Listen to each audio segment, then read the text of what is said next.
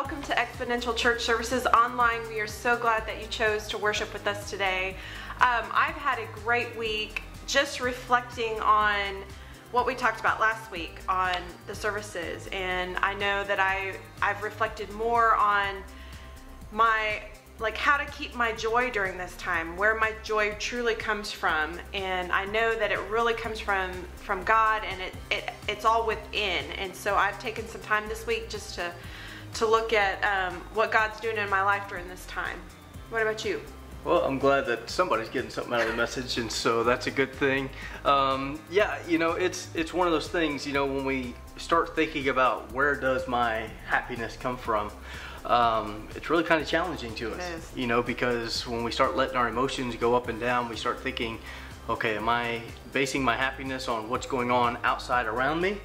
Or am I going to base my happiness on what's happening inside of me because of Christ? And so definitely a challenging message, and we had some challenges even last week with the broadcast, and I just apologize to anybody that had trouble watching the message last week. We got it back up just as soon as we could, and hopefully people were able to see the message and take part in that. And so I'm excited, Amanda, to kick off week number 2 of this series called my daughter laughs at me when I do this, #blessed.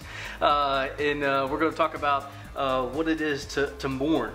Again, one of those shocking statements that Jesus would make, that in order to be happy, we got to mourn. That just doesn't make sense at all. And so I'm excited about it. I'm excited about us getting into this series. And we got a special treat for you today. We were able to get the Expo band involved this week, and so they were able to record a song for us, and so you're going to hear from them, and we want to invite you to worship with the band as they sing a song called Broken Vessels this morning, and then when it comes time for the message, we just want you to sit back, relax, and enjoy this message. Say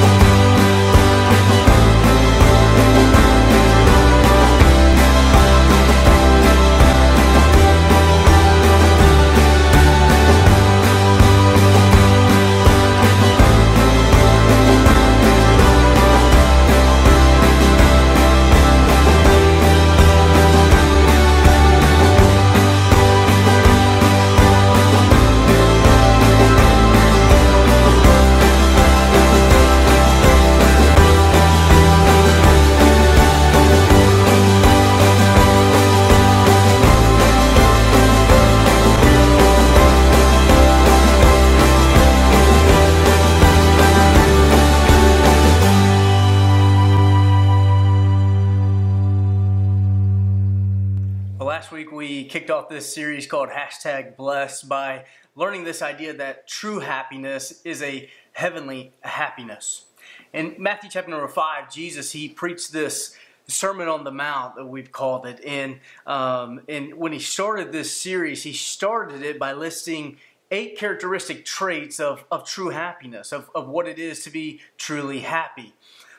We have deemed these the Beatitudes. It comes from the Greek word beatus, which means a state of supreme happiness. And so we did this last week. I'd like to do it again with you and possibly every week through this series. I want us to read together. And by together, I mean I want you to read them out loud as I read them. These 8 characteristic traits of true happiness, the 8 Beatitudes. And so beginning there, Matthew chapter 5 and verse number 3, read along with me. Blessed are the poor in spirit, for theirs is the kingdom of heaven. Blessed are those who mourn, for they shall be comforted. Blessed are the meek, for they shall inherit the earth. Blessed are those who hunger and thirst for righteousness, for they shall be satisfied. Blessed are the merciful, for they shall receive mercy. Blessed are the pure in heart, for they shall see God. Blessed are the peacemakers, for they shall be called the sons of God. Blessed are those who are persecuted for righteousness' sake, for theirs is the kingdom of heaven. Blessed are you when others revile you and persecute you and utter all kinds of evil against you falsely on my account. Rejoice and be glad, for your reward is great in heaven, for so persecuted the prophets who were before you. So as we learned last week, when Jesus kicked off this series of statements there on what true happiness was, these were really some shocking statements that Jesus made. And in the first one there, he said, blessed are the poor in spirit. And so we learned last week that true happiness comes when we recognize that we are spiritually poor. This idea that we are completely dependent upon God in order to get to heaven. His next statement was equally as shocking though. Look there at what he said there in verse number 4. Blessed are those who mourn, for they shall be comforted. Man, this makes no sense at all, doesn't it? I mean, wait a minute. You're like, Jesus, hang on a second. You mean to tell me in order for me to be happy, I have to be sad? You're telling me that, if a loved one dies, or if I lose my job, or if my marriage falls apart, or if I have a kid who goes astray, you're telling me that I'm going to find happiness in the tragedies of life? I mean, that makes no sense at all. And how could there be any joy in that? And if you're not a believer, and you've got questions about God, you got questions about Jesus and all of these types of things, a statement like that is a statement that, proves to you that this Bible is dumb and it makes no sense at all. And honestly, I can see where you could get that. But I want you to hang on for a second here, okay? Because just when Jesus said, blessed are the poor, he wasn't talking about us being physically poor, financially poor, or anything like that. When Jesus makes this statement here, he's not talking about the tragedies of life, and he's not talking about us mourning the tragedies of life. Okay, and listen, I'm not going to lie to you here. I want to be honest with you. We don't really exactly know what Jesus was talking about when he made this statement. Blessed are those who mourn. We really don't. But when you put Scripture into context, I think that we can get a pretty good understanding of what Jesus means here. And other scholars have come to agree with this as well. So when you look at the verses that come before it and the verses that come after it, you find out here that Jesus, he's referring to more religious and more of ethical issues than he is talking about mourning life's tragedies here. And so because of the context, I think it's more accurate to say that Jesus was talking about mourning over religious and moral instances. Basically, this is what I'm trying to say here. Jesus wants us to mourn over our sin, not our situations. That's what he's talking about here. Barnes' notes on the Bible puts it this way. This is capable of 2 meanings. Either that those are blessed who are afflicted with the loss of friends or possessions, or that they who mourn over sin are blessed. As Christ came to preach repentance to induce people to mourn over their sins and to forsake them, it is probable that he had the latter particularly in view. So listen, when somebody loses a loved one, this is not the verse to quote to them. Blessed are those who mourn, for they shall be comforted. In fact, if you're in that situation and somebody quotes that verse to you, listen, I hereby give you the right to smack them upside the head. All right? Do it in Jesus' name, of course, and you should probably do it with love. In fact, maybe you should just smile and nod and just move on. That might be a better thing to do than smacking somebody upside the head. But this is not the verse to quote in that time, because that's not what Jesus is talking about. He's talking about this idea of mourning over sin, over the sinful nature of mankind. You see, the other scriptures even talk about this idea of us mourning and weeping over sin. Let me share one with you right now. 2 Corinthians chapter 7, verses 9 and 10. It says, As it is, I rejoice, not because you were grieved, but because you were grieved into repenting. For you felt a godly grief, so that you suffered no loss through us. For godly grief produces a repentance that leads to salvation without regret, whereas worldly grief produces death. You see here, Christ's desire is that we get so close to Him and that we desire to please Him so strongly that even the mere thought or the mention of sin would grieve our hearts. He's talking about here this idea of living a life of holiness. And as one writer put it, we are most holy when we are most happy in God. Holiness is fundamentally, it's an affection issue, not a behavior issue. Understand that.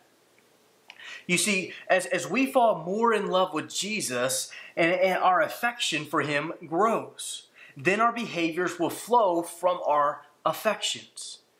And so holiness is more about an affection than it is a behavior. That's why Paul said there in 2 Corinthians chapter 7, verse 10, that's why he said, for godly grief produces repentance. You see, the closer we get to God, the more we mourn over the thought of sin, the more we turn from sin, and the more happy we are as a result.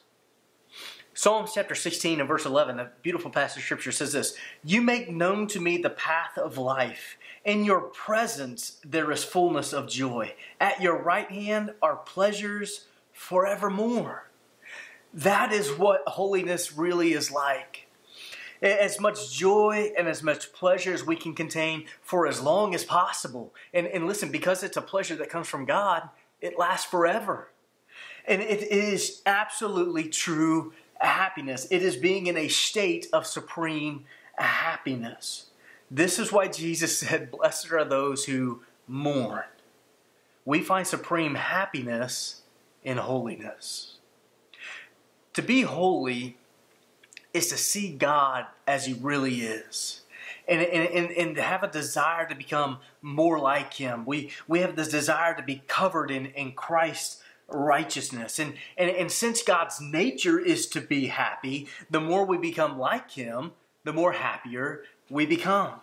You see how this is all fitting in now? Blessed are those who mourn. But listen, keep in mind, holiness is not this state of denial. It's not characterized by abstaining from defiling thoughts or motivations and behaviors. True holiness is a state of delight. And the more true holiness we experience, the fuller our joy and the greater our pleasure. I read an article this week that the writer, he made this statement. It's a little bit of a lengthy quote, but listen to me. This is what he said. We are to be holy as He is holy. So to pursue holiness, we must pursue our greatest happiness. Who has delivered us from our bodies of indwelling sin-induced death? Jesus Christ. Our unholy sin disease has been given a cure in the cross. We no longer need to fixate on the diagnostic tool of the law. Now, in pursuit of holiness, we aim primarily at our affections, not primarily at our behaviors. For behaviors are symptomatic of the state of our affections. What is a delight to us ceases to be a duty to us.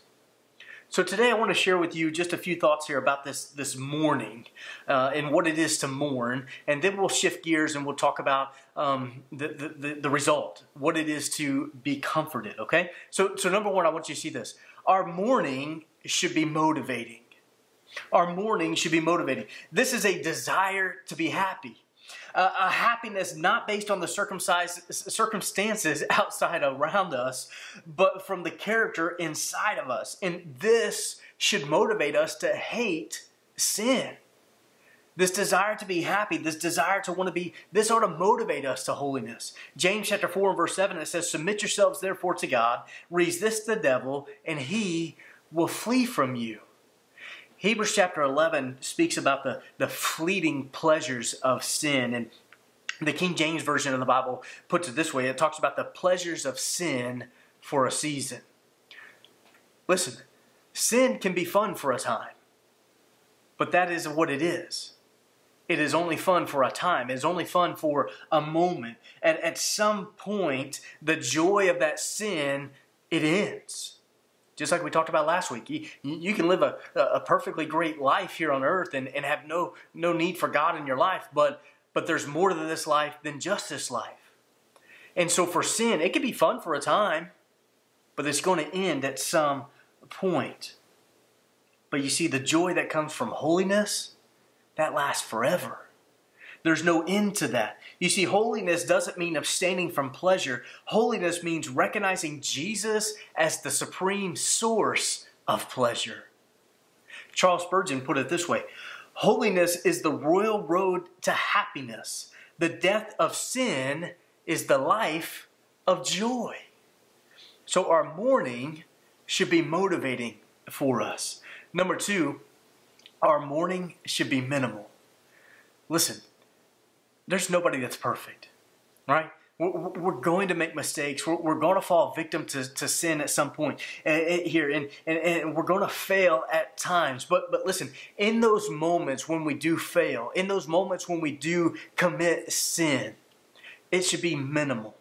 You see, if we mess up, if we sin, the best thing that we can do is to own it, confess it, and then move on.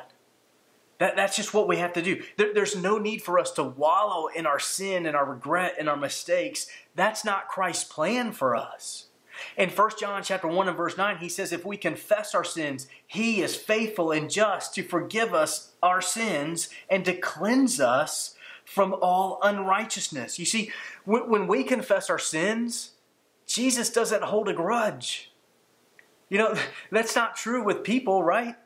That's not true. When we make mistakes, oftentimes people will hold it against us. They hold this grudge on us. But Jesus doesn't do that. And in fact, in Psalms chapter 103 and verse 12, it says this: as far as the east is from the west, so far does he remove our transgressions from us. You ever thought about that for a minute? If you were to put your finger on a globe and you were to start moving your finger east, do you realize you will always be moving east? You'll never end up moving west. That's not true if you go north to south, right? If you go north, eventually you end up going south. And then you end up going north again. And it's a repetitive cycle of north and south. But east to west, it never meets. And so when Jesus says, I put your sin as far as the east is from the west, he literally means no more to be remembered. He's forgetting about it. And so, listen, when we commit sin, we shouldn't just wallow in it. We should mourn over sin, but not be miserable in it. Find happiness in Christ's forgiveness. Number 3, I want you to see this. Our mourning should be our mindset. Now, I say this, even though it's a little bit repetitive to number 1, I want you to understand that this is the mindset that we should have, is that we mourn over sin. That we don't just say, well, you know, God's going to forgive me and he's going to forget it so I can commit sin and just ask for forgiveness and move on and be okay. Listen, our mindset should be holiness. We should fall in love with Jesus every day so that we fall away from sin. Because our happiness and holiness is found in our affections, not our behaviors. Now, switching gears here. Jesus said, blessed are those who mourn, for they shall be comforted. What is comfort anyways? You know, comfort is something that makes you feel good, right? I'm a foodie, so for me, when I think about comfort, I think about comfort food, right? It makes me think of biscuits and gravy. It makes me think of fried chicken and waffles. It makes me think about mashed potatoes and macaroni and cheese. And my mama makes the best, by the way. And it pretty much any kind of fried food, right? That's comfort food. It makes you feel good when you get to eat that. And so when Jesus said that we should mourn over our sin, that we're going to be comforted, he's telling us here that we're going to feel good for our decisions to refrain from sin. That's what he's trying to tell us. And so let me share with you just a few things about comfort real quick. Number one is this. Our comfort is confirmed. You notice in there it says, blessed are those who mourn, for they shall be comforted. This is a promise of God that he will comfort us. This is important for us to know because, listen, God never breaks a promise. In Titus chapter 1 and verse 2, it says, in hope of eternal life, which God, who never lies, promised before the ages began. In Hebrews chapter 6 and verse number 8, it says, so that by two unchangeable things, in which it is impossible for God to lie, we who have fled for refuge might have strong encouragement to hold fast to the hope set before us. Listen, when we mourn over our sin, when we resist sin, when we forego the pleasures of sin, God has promised us it's going to be all right. It's going to be okay. We will be comforted, and it's a good kind of comfort. Number two, our comfort is complete.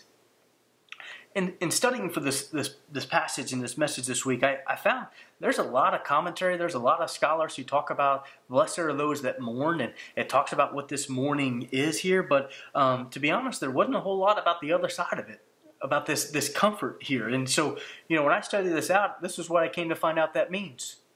It means you're going to feel better. Yeah. It's that simple. He's saying, listen, when you mourn over sin, when you desire a life of holiness, God has promised to make you feel better. Listen, how do you find comfort when things go wrong in your life? Maybe even right now, how have you found comfort in the quarantine, in all this craziness?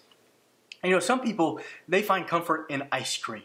Right? When that relationship ends or, you get stood up on that date, you turn to your friends, Ben and Jerry, and you sit on the couch and you eat ice cream to make yourself feel better, to get that comfort. Some people find comfort in shopping. We like to buy something new to help us to feel better, some new shoes or some new clothes or something. Some of us resort to exercise to find comfort. And when life gets stressful, we throw on the running shoes and we go for a run, or we pick up the weights and we sweat out the stress, and we find comfort in exercise. Some of us do all of the above, and sometimes we do all of the above at the same time.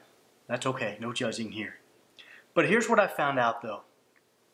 Although all of those things can bring us comfort, when those things are over, when you get to the bottom of that pint of ice cream, and when that run is finished and that workout session is over, oftentimes what I have found out is that hurt is still there. But that's not the comfort that Christ is promising us here. Christ is promising us a comfort that is complete. 2 Corinthians chapter 1 and verse 3, it says this, blessed be the God and Father of our Lord Jesus Christ, the Father of mercies and the God of all comfort. In verse number 5 of that same chapter, he says, for as we share abundantly in Christ's sufferings, so through Christ we share abundantly in comfort too. You see, the Bible describes this as a peace that surpasses all understanding. In Philippians chapter number 4 and verse number 7, it says, and the peace of God, which surpasses all understanding, will guard your hearts and minds in Christ Jesus. Many scholars believe that Jesus, when he made this statement, blessed are those who mourn, for they shall be comforted, they believe that he was referring to the prophet Isaiah and what Isaiah said in Isaiah chapter number 61, verses 1 to 3. Look at what it says. The Spirit of the Lord God is upon me, because the Lord has anointed me to preach good news to the poor. He has sent me to bind up the brokenhearted, to proclaim liberty to the captives, and the opening of the prison to those who are bound, to proclaim the year of the Lord's favor and the day of vengeance of our God, to comfort all who mourn, to grant to those who mourn in Zion, to give them a beautiful headdress instead of ashes, the oil of gladness instead of mourning, the garment of praise instead of a faint spirit, that they may be called oaks of righteousness. You see, here's the thing. The comfort that Christ gives us is complete because of number 3. Our comfort is continual. It's continual. Listen, when Jesus left this earth, he promised to send us another helper. The King James Version of the Bible refers to this as the Comforter. No matter how you read it, it's the Holy Spirit that Jesus was talking about here. The Holy Spirit is our helper and our comforter. Look in Scripture, John chapter 14, verse 26. It says, "But the Comforter, which is the Holy Ghost, whom the Father will send in my name, he shall teach you all things and bring all things to your remembrance whatsoever I have said to you." John chapter 16 and verse 7. "Nevertheless, I tell you the truth. It is expedient for you that I go away. For if I go not away, the Comforter will not come unto you. But if I depart, I will send him unto you." And listen, the Holy Spirit is continually present in our lives. He's always there. Why? Because the Holy Spirit dwells in us. The Holy Spirit is inside of us. 1 Corinthians chapter 3 and verse 16. It says, "Do you not know that you are God's temple and that God's Spirit dwells in you?" Psalm chapter 139 and verse 7. "Where shall I go from your spirit? Or where shall I flee from your presence?" Listen, there is not a person anywhere who can be a Christian without the Holy Spirit. There's not a person who can follow Christ without the help of the Holy Spirit. The Holy Spirit sees everything that goes on. He knows what goes on in our hearts, and He knows what goes on in our minds. Nothing is hidden from the Holy Spirit. In Hebrews chapter 9 and verse 14, the Bible says that the Holy Spirit is eternal, therefore that we can know that our comfort is continual. It's always there. Our comfort is continual. As I wrap things up here, I want to ask you a question to reflect on. When is the last time that you wept over sin? When is the last time that you looked your sin in the mirror and you came away broken about it? When was the last time that you felt the gravity of your sin and your betrayal against a holy God? Here's the very unsettling truth. Our hearts have become callously numb. Though we're justified by the blood of Christ and our lives are still infiltrated with sin, and most of the time, we're okay with it. The book of James was written to encourage believers back to faithful living instead of a life of sinful wandering. And at the height of his letter, James, he makes this appeal for believers to see their sin rightly as for what it is, and for us to act accordingly because of that. Look at what he says. James chapter 4, verses 8 and 9. He says, "Draw near to God, and He will draw near to you. Cleanse your hands, you sinners, and purify your hearts, you double-minded. Be wretched and mourn and weep. Let your laughter be turned to mourning and your joy to gloom." You see, James wants his readers to feel the weight and the ugliness of their sin and to mourn over it. But why, as believers, should we? Why should we weep over sin? Listen, James writes this way because he knows that the gospel becomes glorious when the depth and power of our sin is understood as grievous. When we see a clear glimpse of our sin, we behold a clearer glimpse of Christ's sacrifice. Basically, what I'm saying is this: the horror of our sin magnifies the beauty of Christ's sacrifice.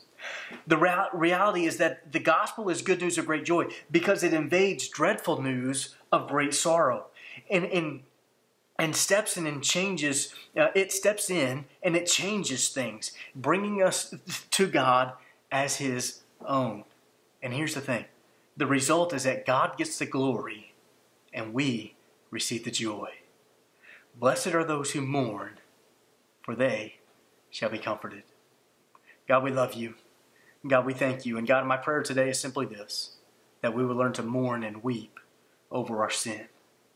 God, given us a desire and a passion to live a life of holiness, not just behavior, But God, out of an affection for you, out of a love for you, may we strive to live a holy life for you. And God, it's in your wonderful name that we do pray. Amen.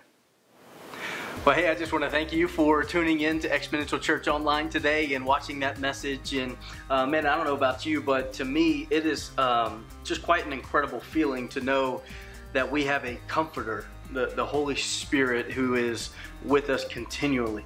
And it doesn't matter where we go through in life or what we're dealing with. And again, with the ups and downs of life, it's good to know that there's a constant in our lives, and that constant is the Comforter, the Holy Spirit, working in us. Right. I know too, there's those times where I struggle with messing up or sinning, and I get frustrated, but it's okay, because we need to take that time to mourn over it. We need to ask God to forgive us for that sin. But yet, like you said, we have the Holy Spirit that in that time of mourning over maybe the time that we messed up or what we're doing, the Holy Spirit is there comforting us and letting us know, I still love you, I'm still here, I forgive you, and let's move on. And that's so comforting to me. Yeah, exactly. And that's why I mentioned in the message, that our mourning should be minimal. Mm-hmm. We mourn, we regret the fact that we committed sin and that we, disobeyed God or betrayed God. But man, when we confess it, we move on. Mm-hmm. God doesn't want us to wallow in our sin and in our regret and things. He wants us to move on, to better ourselves, to become more like Him and to draw closer to Him. And that's why that whole idea of holiness, holiness is not a behavior, it's an affection. And the more that we fall in love with Jesus, then our behavior just naturally becomes holy, becomes righteous, because we want to shun sin because we love Jesus so much. And so definitely a great thought there. And hey, listen, again, we thank you for tuning in with us here at Exponential Online. And a couple ways that you can get involved with Exponential Church Online. First off, we talk about this a lot, and sometimes it's awkward, but hey, we want you to get involved with giving to Exponential Church financially, and being a part of the mission of the church. And we're able to do a lot of things. Even during quarantine, we're able to do things and help feed families and such. And so we want to invite you to get involved with that. We got a couple different ways you can do that. You can text the amount to the number 84321, or you can go to our website, expochurch.com, and then click on the Give tab there, and you can get that set up. You can do a one-time donation, or you can get it set up to do continuous giving. You can set up weekly, bi-weekly, whatever you want to do in that. And so a couple different ways for you to get involved with Exponential Church and partnering with us as we strive to reach people in Port St. Lucie for the cause of Christ. And so there's also a couple other ways that you can get involved. Man, if you love to say smash that like button. Yes, smash the like button. Yep, go ahead and tell them. Yep, smash that like button, forward it to all your friends, talk about what the great services we had, and especially next week is Mother's Day. Yep. And we got an exciting service next week where I'll be joining Pastor Steve and talking about the meek shall inherit the earth. And so just a thought from that, just meekness is not weakness. So just think about that this week. Yep, great thought for people to get ready for next week. And don't forget about Mother's Day. Make sure you reach out and contact your mamas and let them know that you love them. Invite them to watch Expo with you online next week. And Amanda's going to join me in the message. We talk about this blessed are the meek, for they shall inherit the earth. And Amanda already hitting you with the truth bomb. That meekness is not a weakness. And so we pray that you'll get ready for us next week and join us at Exponential Church Online. And how about the band today? Oh, it was wonderful. Wasn't that exciting? Oh my goodness, yes. It's good to see them and to hear them singing with us again. And so just a great service today. Right. Excited about what God has in store for us. All right, Expo, we love you. We care about you. And again, we say this every week. We don't just say it. We truly mean it. If you have a need, please reach out to us, let us know, and we'd love to be able to help you out any way that we possibly can. If it's just a thing you don't feel like getting out of the house but you need some groceries, hey, give us a call. We'll go and pick up groceries for you and get them to your house and do whatever we can to be a blessing to you, okay? We love you. We thank you for joining with us here at Exponential Church Online, and we can't wait to see you next week.